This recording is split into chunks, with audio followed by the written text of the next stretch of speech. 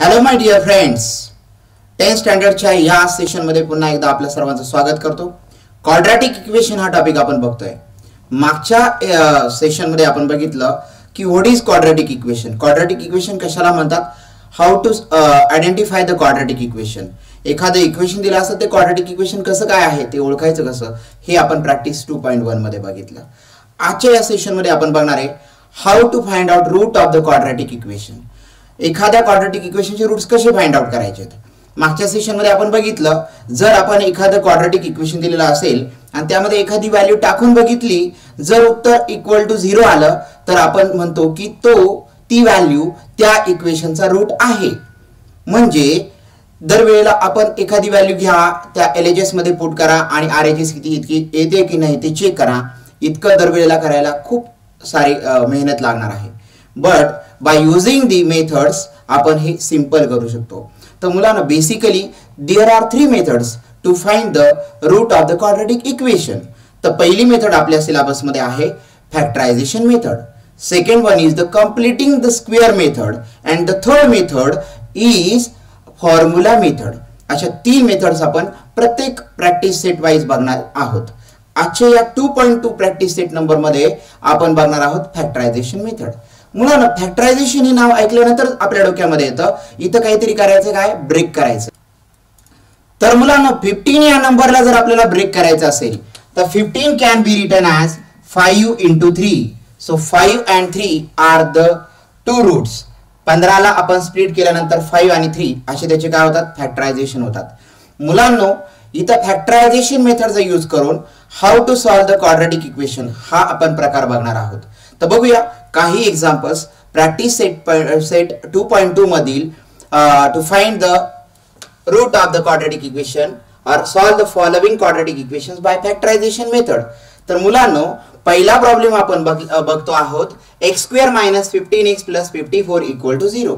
हा जर प्रॉब्लेम असेल त्या प्रॉब्लेमला आयडेंटिफाय करताना एक गोष्ट लक्षात ठेवायची, प्रत्येक वेळेला फॅक्टरायझेशन मेथडने प्रॉब्लेम सॉल्व करताना कोएफिशिएंट ऑफ x² असेल तो चेक करायचा आहे.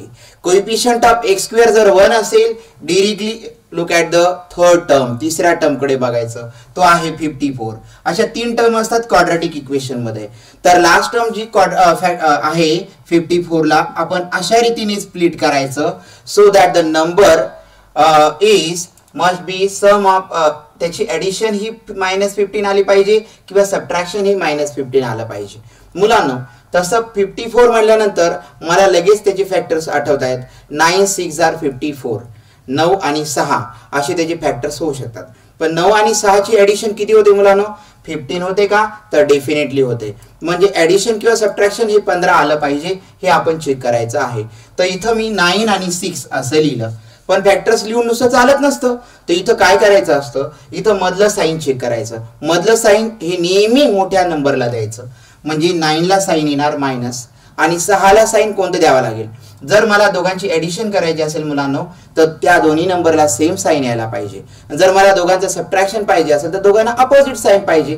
आता तुम्हीच ठरवा, याला मायनस साइन दिलं तर याला पण मायनस द्यायला लागेल, कारण दोघांना मायनस दिलं तर याचा अर्थ -9 आणि -6 होतील -15. आणि एक अजून गोष्ट चेक करायची, या दोघांचं जर मल्टिप्लिकेशन केलं तर ते 54 आलं पाहिजे. कोणतं, तर +54 आलं पाहिजे. तर -9 ने जर -6 ला मल्टिप्लाय केलं तर मायनस प्लस 9 6 आर 54 होईल. आणि जर आपण काय केलं, या दोघांना -9 आणि -6 घेतलं तर ते होईल -15. अशा रीतीने आपण त्याला काय करूया, स्प्लिट करूया. या मेथडला म्हणतात फॅक्टरायझेशन मेथड.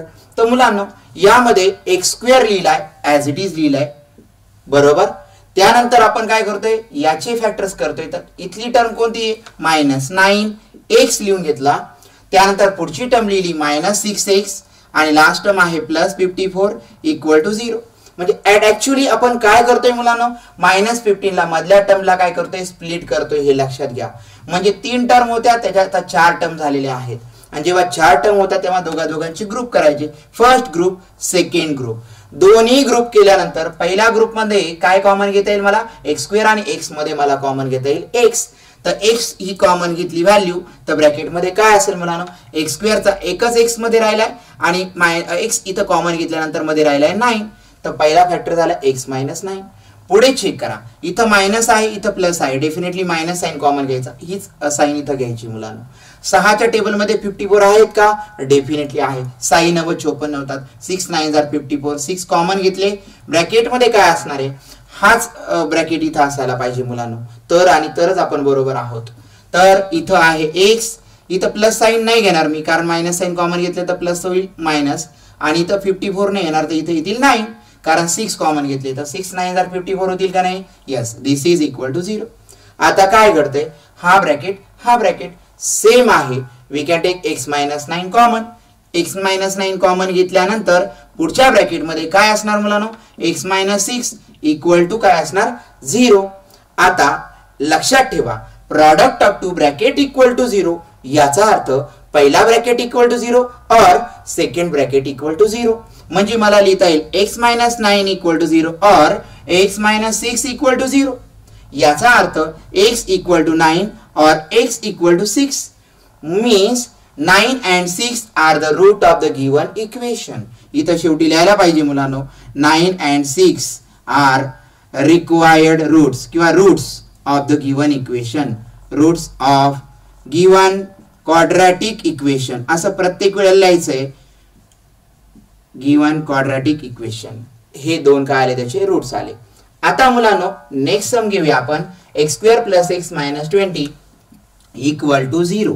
याचा आपल्याला सोल्युशन फाइंड आउट करायचं आहे. एखाद्या इक्वेशनचं सोल्युशन फाइंड करणं म्हणजेच काय असतं एक अशी व्हॅल्यू फाइंड करणं असतं जी यामध्ये टाकल्यानंतर उत्तर ती साइड येणार आहे म्हणजे 0 येणार आहे. मग असे रूट्स फाइंड आउट करण्यासाठी आपण आज यूज करतोय फॅक्टरायझेशन मेथड. तर मुलांनो मी तुम्हाला सांगितलंय always see the coefficient of x square ABD is 1. Look at the last term शेवटची टर्म बघा -20 चे असे फॅक्टर सांगायचे आहेत आपल्याला की ऍडिशन सबट्रॅक्शन 1 आली पाहिजे मुलांनो. मला सांगा हे फॅक्टर्स काय असू शकतात तर 20 चे फॅक्टर सांगायचे ऍडिशन सबट्रॅक्शन 1 आली पाहिजे. तर असे रीतीने 20 कोणकोणत्या टेबल मध्ये 10 2 20 होतं पण 10 तून 2 गेले 8 10 2 मिळवले 12 म्हणजे 1 तर येत नाही. पण माझ्याकडे एक अशा रीती फॅक्टर आहे 5 4 20 5 गुणिले 4 5 into 4 20 होतं आणि 5 मधनं 4 गेल्यावर किती असतो 1. याचा अर्थ 5 4 20 इज द परफेक्ट रूट्स 5 आणि 4 ही बरोबर रूट्स केलेत. पण हे रूट्स बरोबर घेऊन नुसतं चालत नसतं इथं घ्यायचं असतं परफेक्ट साइन. मधल्या नंबरचं साइन कोणाला द्यायचं तर मोठ्या नंबरला. मोठा नंबर कोण आहे 5 आणि 5ला प्लस दिलंय. मुलांना मी तुम्हाला सांगितलंय दोघांची आपल्याला ऍडिशन पाहिजे दोघांना सेम साइन द्यायचं. दोघांची जर सबट्रॅक्शन पाहिजे असं दोघांना अपोजिट साइन द्यायचं. आणि एकाचा साइन तर आपण डिसाइड करतो मधल्या नंबरचं साइन बघून. मधल्या नंबरचं प्लस येतं मोठ्याला प्लस दिलंय. आता मला सांगा 5 तून 4 जायला पाहिजे म्हणजे 4ला साइन कोणतं द्यायला लागेल मायनस.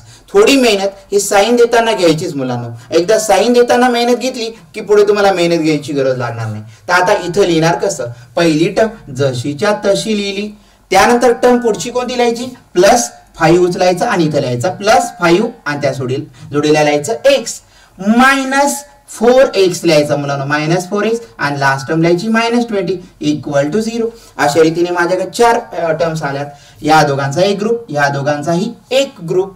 पहिल्या ग्रुप मधनं काय कॉमन येईल मुलांना पहिल्या ग्रुप मधनं x स्क्वेअर आणि x मध्ये लहान कोणतं x कॉमन घ्या. ब्रॅकेट मध्ये असणार मुलांनो x + 5 अशा रीतीने इथपर्यंत आलं मायनस आणि इथं मायनस साइन कॉमन घ्या मुलांनो.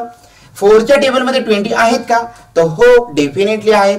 4 कॉमन घेतला ब्रॅकेट मध्ये काय राहील मुलांनो x आणि इथं मायनस राहील का तर नाही इथं राहील प्लस कारण मायनस साइन आपण ऑलरेडी कॉमन घेतलाय. आणि 4 5 20 आणि मी तुम्हाला सांगून ठेवतो मुलांनो हाच ब्रॅकेट इथं असला पाहिजे. आणि तसं नसलं तर समजायचं कुछ तो गडबड है दया. तर मुलांनो इक्वल टू 0 इक्वल टू काय 0 हा ब्रॅकेट आणि हा ब्रॅकेट सेम आहे. आता x + 5 काय घेऊया कॉमन घेऊया. x + 5 कॉमन घेतला तर नेक्स्ट ब्रॅकेट मध्ये काय असणार आहे x - 4 इक्वल टू 0. आणि मी म्हटलंय product of two bracket equal to 0 याचा अर्थ असतो x + 5 इक्वल टू 0 और x - 4 इक्वल टू 0. याचा अर्थ असेल x equal to +5 is -5, x equal to -4 is +4. मुलांनो, ज्या वेळेला कोएफिशियंट ऑफ x² 1 असतं तेव्हा तुम्ही आन्सर चेक करा. इथं जे फॅक्टर्स घेतले त्याचे अपोजिट आले. +5 च्या अपोजिट -5 आणि -4 च्या अपोजिट +4. म्हणजे याचा अर्थ जे रूट्स आहेत तिथंच आपल्याला आन्सर समजू शकतं, फक्त अपोजिट करावं लागेल. म्हणजे -5 and 4 R the route of the quadratic equation. असं शेवटी तुम्हाला एक स्टेटमेंट द्यायला पाहिजे. Let us see the third problem. Problem is 2y² + 27y + 13 = 0. हे क्वाड्रॅटिक इक्वेशन आहे मुलांनो. पहिल्या दोन क्वाड्रॅटिक इक्वेशन मध्ये याच्यामध्ये काय फरक दिसतोय तुम्हाला? तर पहिलाच फरक दिसला, कोएफिशियंट ऑफ y² 1 नसून 2 आहे. मग असं असेल तर काय करायचं? तर याचा कोएफिशियंट आणि लास्ट टर्मचं करायचं मल्टिप्लिकेशन. फक्त शेवटची टर्म घेऊन पळायचं नाही. तर 2 आणि 13 चं मल्टिप्लिकेशन, 13 2 जार 26 मुलांनो. 26 चे असे फॅक्टर्स करायचे. 26 कुठून आले समजलं ना? या 2 आणि 13 चं मल्टिप्लिकेशन. तुम्ही हवं असल्यास 2 × 13 = 27 असं लिहू शकता.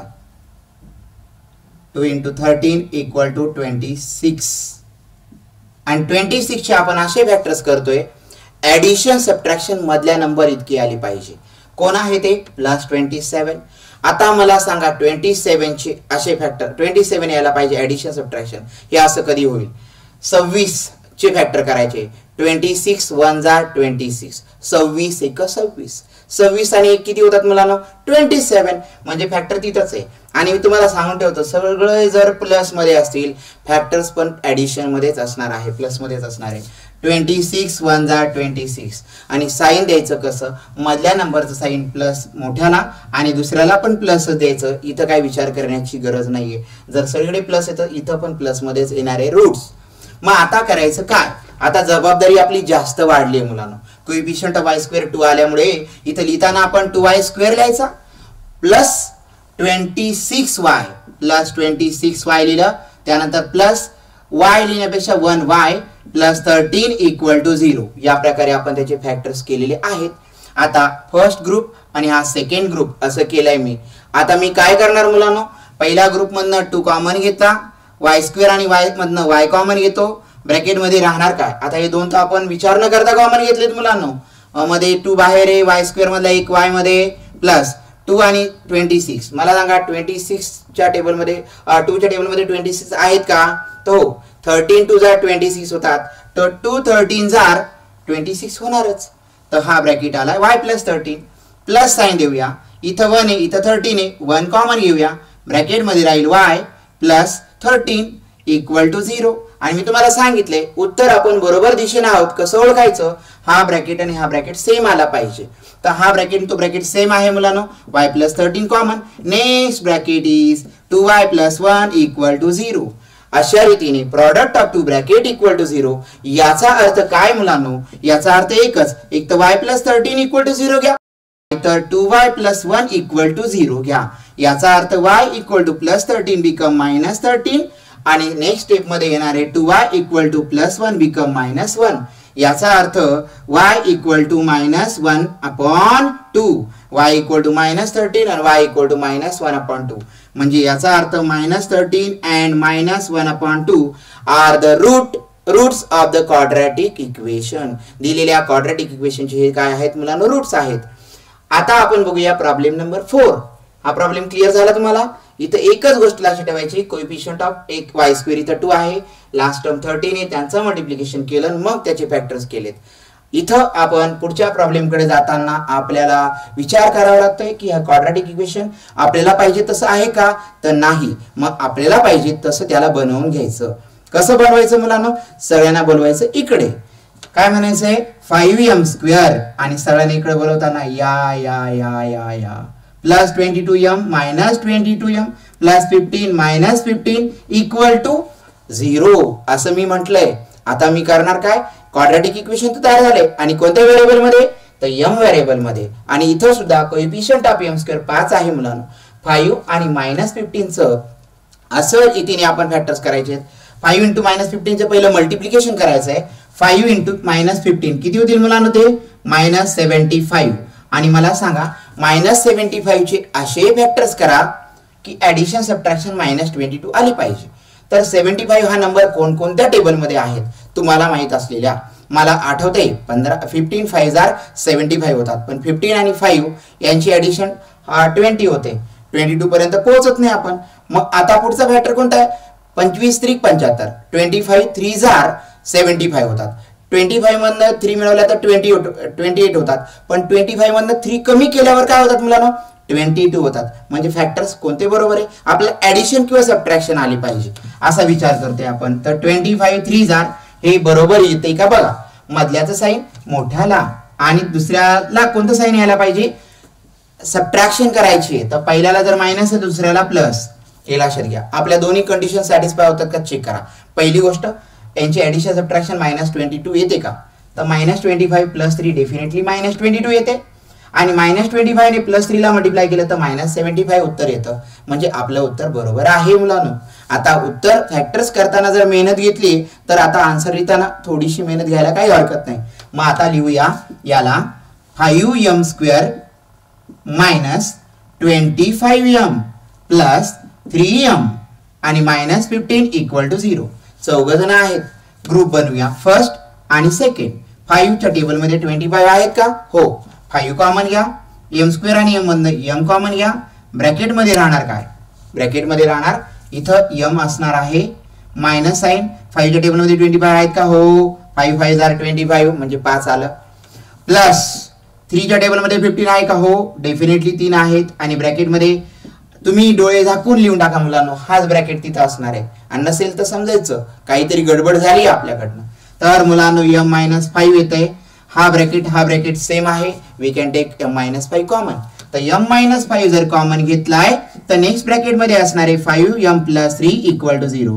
Product of two bracket = 0. याचा साधा सोपा अर्थ m - 5 = 0 और 5m + 3 = 0. प्रोडक्ट आपण ह्या प्रकारे लिहिल्यानंतर m = -5 ची व्हॅल्यू होईल +5 आणि 5m = +3 होईल -3. m ची व्हॅल्यू किती झाली मुलांनो? -3 आहेत. 5 मल्टिप्लाय 5 डिवाइड होतील. m = 5 आणि m = -3/5. तर शेवटी लिहायचं तुम्ही 5 and -3/5 are the roots of the quadratic equation. Given quadratic equation अशा रीतीने लिहिलं की आपलं आन्सर होतं कंप्लीट.